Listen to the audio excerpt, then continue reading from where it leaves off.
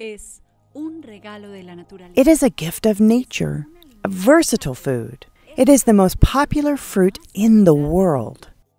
Bananas supply energy to all who eat them. It is a unique fruit rich in minerals, carbohydrates, vitamins, potassium, natural sugars, and fibers, which help to improve muscle tone. Bananas are grown in nearly 130 countries around the world, starting from their native lands in the Asian tropics and in Oceania and South America. Alongside plantains, bananas are the best positioned fruit crop in the world, both in terms of production, which is around 98 million tons, and in terms of trade, which is valued at over $4.3 billion. After its world-renowned coffee, bananas are one of Colombia's primary export crops, and it is a pillar of the rural economy. It is currently one of the most profitable crops. It provides work, food, and economic sustenance to countless families. The banana, the perfect fruit. People theorize that the banana, as the plantain fruit, is internationally known, was one of the first fruits cultivated by man. In Colombia, the cultivation of bananas is concentrated in the provinces of Magdalena and in the Urabá region of Antioquia. In the province of Antioquia, nestled in a peaceful valley, lies the town of Jardín. Bananas are planted here in this fertile and mountainous region. First of all, you have to perform a soil analysis, then see if the combination of land and weather are apt for this crop, because you can't grow bananas or plantains anywhere. It depends on where you're going to plant. And first of all, you have to do a soil analysis, and you have to make sure the weather is good for this crop.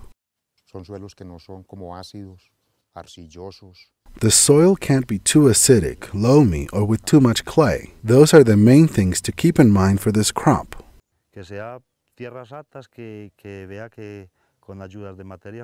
The soil has to be a match, and you must make sure that it will be profitable with just organic fertilizer and other organic matter, because otherwise you will lose your investment.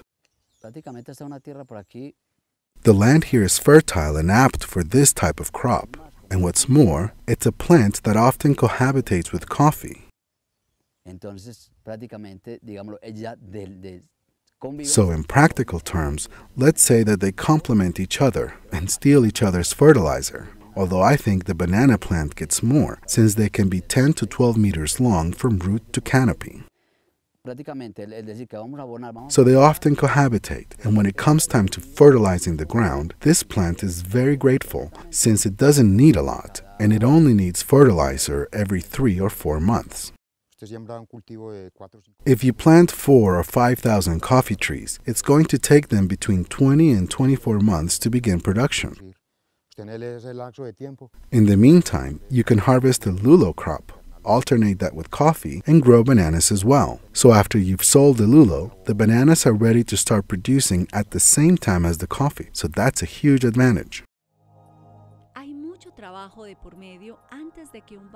A lot of work must be done before bananas reach the end consumer, and farmers must overcome many hurdles in order to harvest a quality product.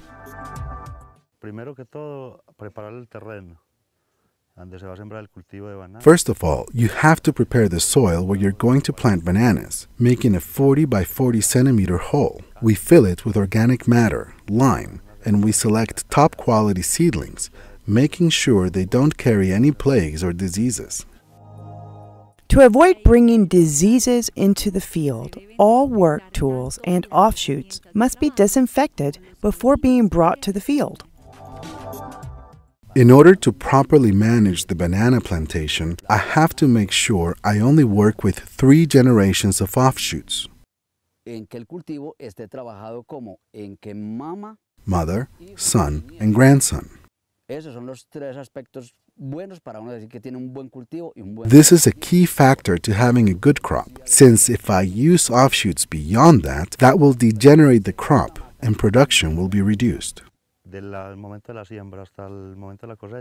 the time of planting to harvesting, this crop takes between 18 and 20 months, depending on the weather. If the weather is cool, it will grow faster, but around here, it takes between 18 and 20 months for us to begin harvesting the first bunch.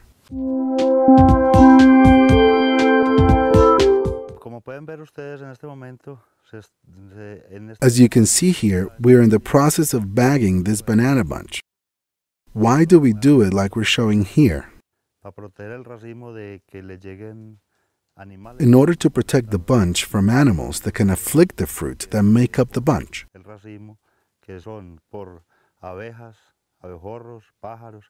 such as bees, gnats, and birds that come to suck the nectar, and they can damage and scratch the fruit in the process. So that is why we are bagging at this time. Right now, he is trimming the flowers, and after that, he will put the bags on the hanging bunches. There are two ways of bagging. This way, which is manual, and another way with a ring. But I always recommend this way. Why? Because if you place the bag using a ring, you won't be able to trim the flowers off the bunch. And you won't be able to trim offshoots, which is necessary for the bunch to grow prettier, thicker, and with better color. Also, when you bag using a ring, there is a tendency not to climb up the stem again to do further maintenance, which you need to do in order to get top quality fruit.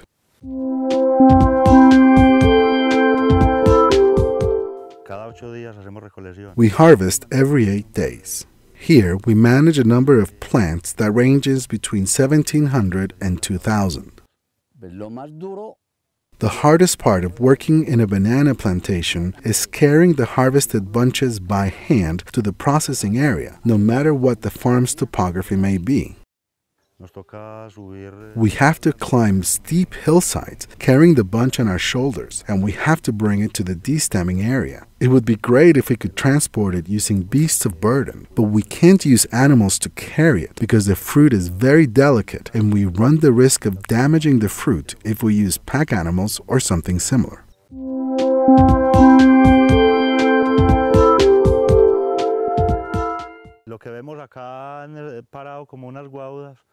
Here we see a long stick of bamboo that is being used to prop up the banana bunches.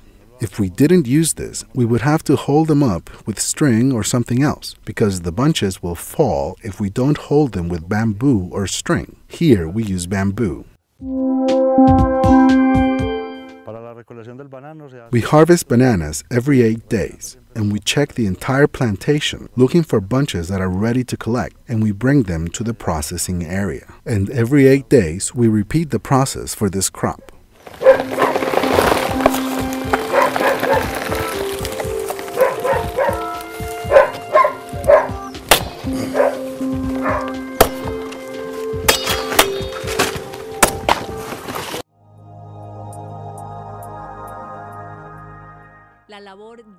The work of taking apart the banana wedges from the large bunch is hard manual labor. There are risks involved in this. One of the main risks has to do with the weather.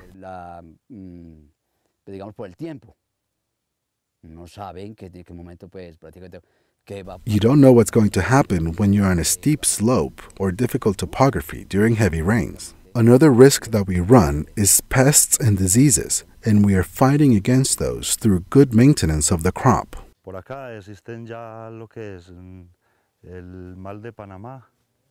What we call the Panama disease has already reached us, as well as yellow sigatoka, elephantiasis, and mold. Those are the diseases you find in this area.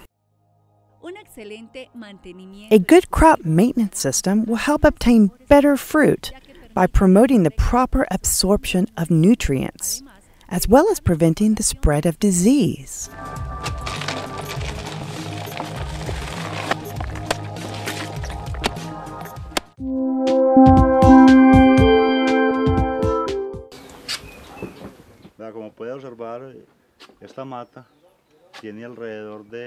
As you can see here, this plant is around 20 years old, and she's in great shape thanks to proper management. This plant started growing over there, And we have pulled offshoots from various places. As you can see, there are 4 sites for this plant that was planted 20 years ago.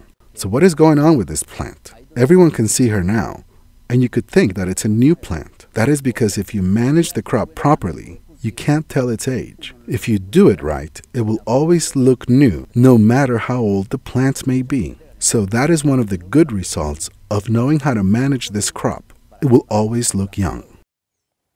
That is how you can determine if you have good production on the farm from this crop. People around here are very grateful for the banana crop because in times when there is no coffee, people subsist on bananas. As we say, it's our daily bread. One of the advantages of bananas is that you can harvest them every 8 days and every 15 days for plantains. As you can see, they just pulled a bunch that weighs 75 kilos. For you to get 75 kilos of plantains, you will need minimum 4 very good bunches. So you can see that one plant produced a 75 kilo bunch, whereas I would need 4 plants to produce 75 kilos of plantains. So the difference is remarkable. That is why people prefer bananas.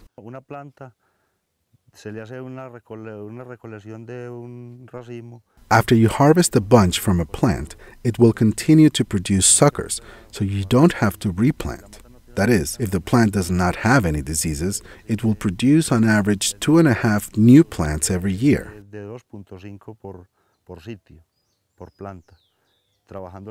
If you work it with the proper technology, as it should be done. In Colombia, plantains play a major role in the family's diet, commonly cooked to accompany various dishes, such as beans. It is commonly eaten fried, either green or ripe, in slices or tostones. Bananas and plantains are crops that we can say are the best in terms of survival. I like planting bananas because it is one of the crops that I enjoy working and is very profitable. En las montañas de este pueblo, en un jardín de Antioquia, los hombres cultivan en una larga tarea un fruto perfecto, el banano, un regalo.